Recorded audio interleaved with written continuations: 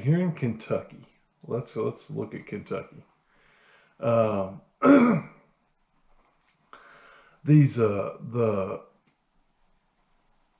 People for Bikes has a map of the U.S. and they have color coded so that they tell people, this state has model legislation, this state is acceptable, and this state is problematic. I think the only state that's listed as problematic is Alaska. And I think Alaska could care less what you use your e-bike for.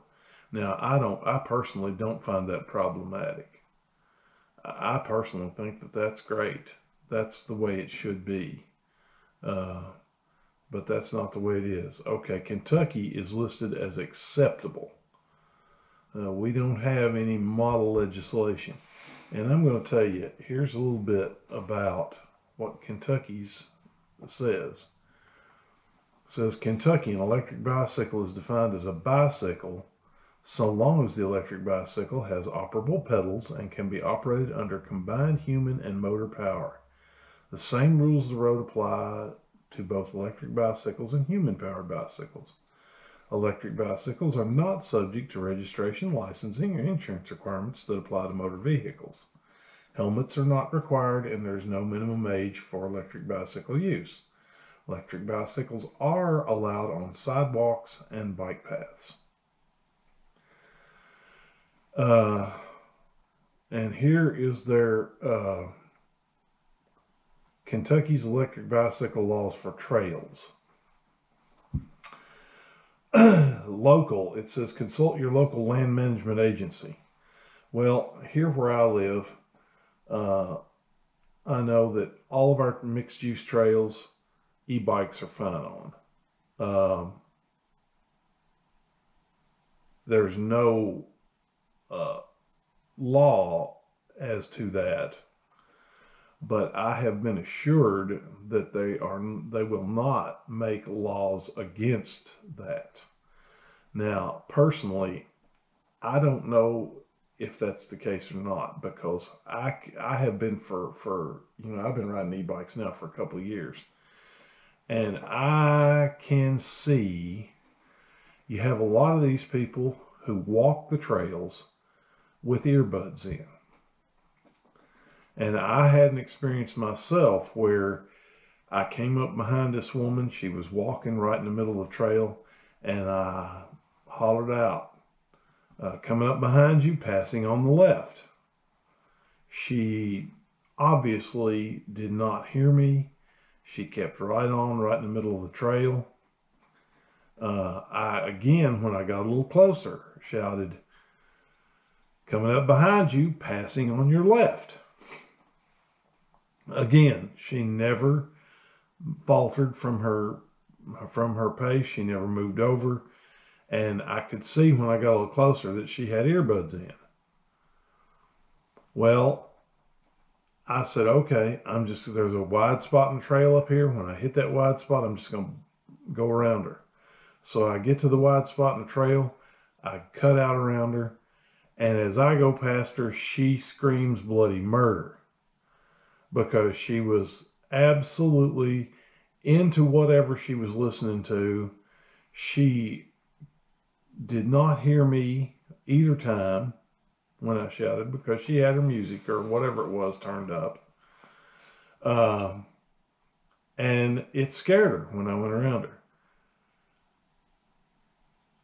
I looked back after I had gone around her, and I said, I shouted, I announced myself 2 times. And she gave me like that.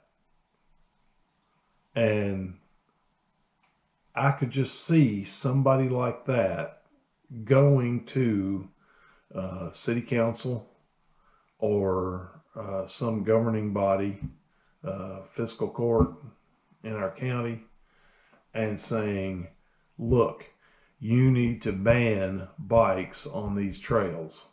They're for walkers. I can see that happening. And I can see people, I can see that becoming something. It shouldn't, because first of all, they shouldn't be listening to something that they can't hear somebody coming up behind them or whatever, especially if they announce themselves like I did. And I don't know. I don't know where it's going to go, but I hope it doesn't go anywhere. I've been assured by some of the people in local government that it'll never happen, that they're going to maintain mixed use trails and that e-bikes are fine. But as long as people act, you always got bad actors. There are always bad actors. There are always people who will get out there and on a class 3 e-bike and just absolutely rip up the trails. There are a couple of guys. I saw one guy on a trail, and I was on my e-bike, he was on his, and he was ripping. His was a class 3, and he was an older guy. He was about my age. And he was absolutely ripping it. And I don't, his was a high dollar store-bought e-bike, and that's fine, but I just, you got to act like you got a little sense, You can't go out there on a mixed-use trail. Some of the mixed-use trails, I can go all day and never see a walker or, for that matter, anybody. Some of them, you can guarantee that you're going to run into people, walkers mainly, usually with earbuds, a lot of times groups, family groups, with little kids, people walking their dogs. It's crazy. But anyway, all right. Here it says, back to Kentucky's trail laws. The Kentucky Department of Local Government State Parks does not currently have an e-mountain bike policy. Contact the department for the most up-to-date information. People for Bikes is monitoring this policy and will update this document as needed. Well, they do kind of have a policy, because we have a rail trail in the state of Kentucky that I had planned to go ride on my e-mountain bike. And when I was researching it, I found out that it is operated, or it falls under the auspices of the state park system. And in reading, I saw, I had watched other people who had done it on regular bikes, and I saw where people said, where there were signs posted, no motorized vehicles.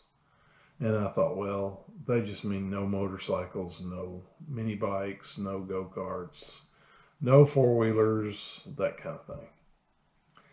Well, then I read on the state parks website something about e-bikes not being allowed on state park trails. And so I sent off an email to the state park system, and I said I want to go ride Dawkins Line, which is a rail trail about 30 miles long. And I got an email back saying no, e-bikes are not allowed. And I don't get it. I just don't understand why e-bikes would not be allowed on a rail trail. And this is over in eastern Kentucky It's in a relatively mountainous region of the state, um, and I don't know that this Dawkins line. I mean, they allow horses on it. They allow.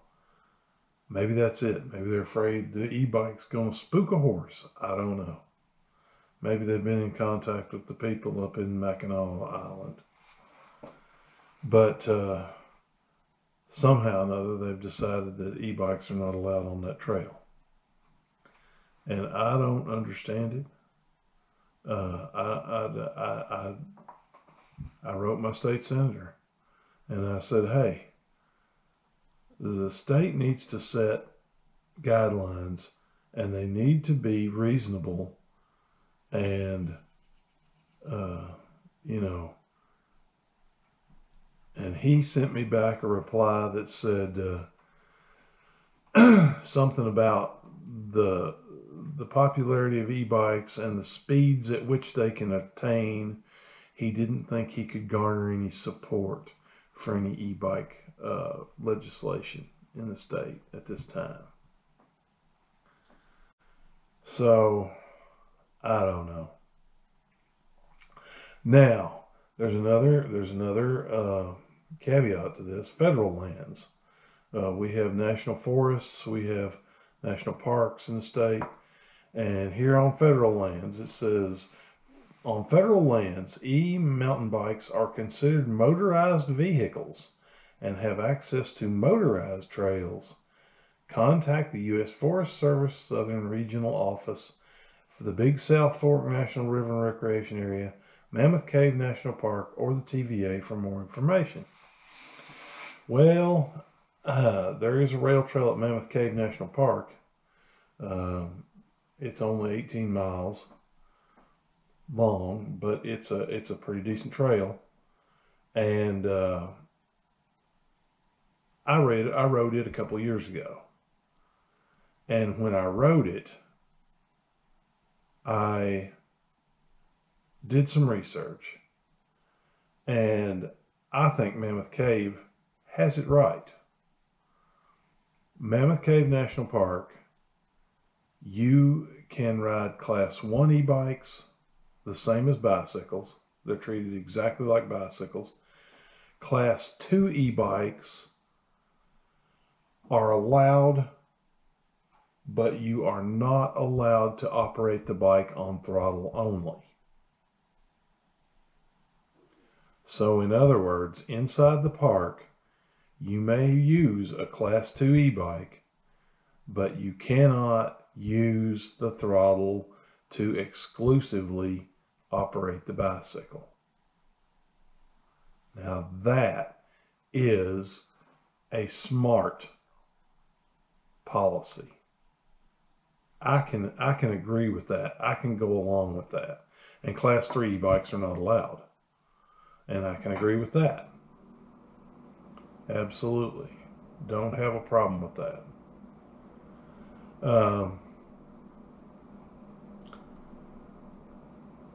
If, in my opinion, if you want a Class 3 e-bike, you don't really want a bicycle. You want a motorcycle, an electric motorcycle.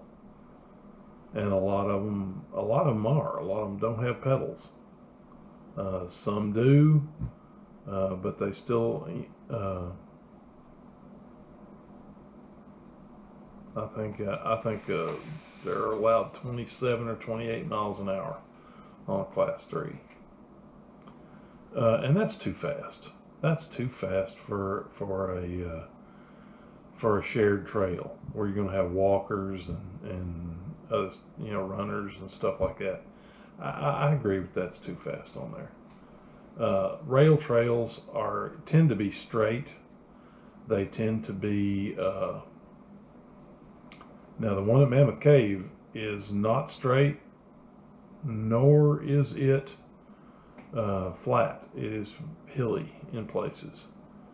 So there are areas where it's straight and flat, and on those areas I would recommend I think 20 miles an hour limit there is generous, because you don't need to be going any faster than that on a bike anyway, in my opinion. Okay, so anyway, that's Kentucky's guidelines. Be alert. This People for Bikes is a good reference to go to if you are looking to travel outside your state. Be aware of the laws. Don't get in trouble. Enjoy your e-bikes.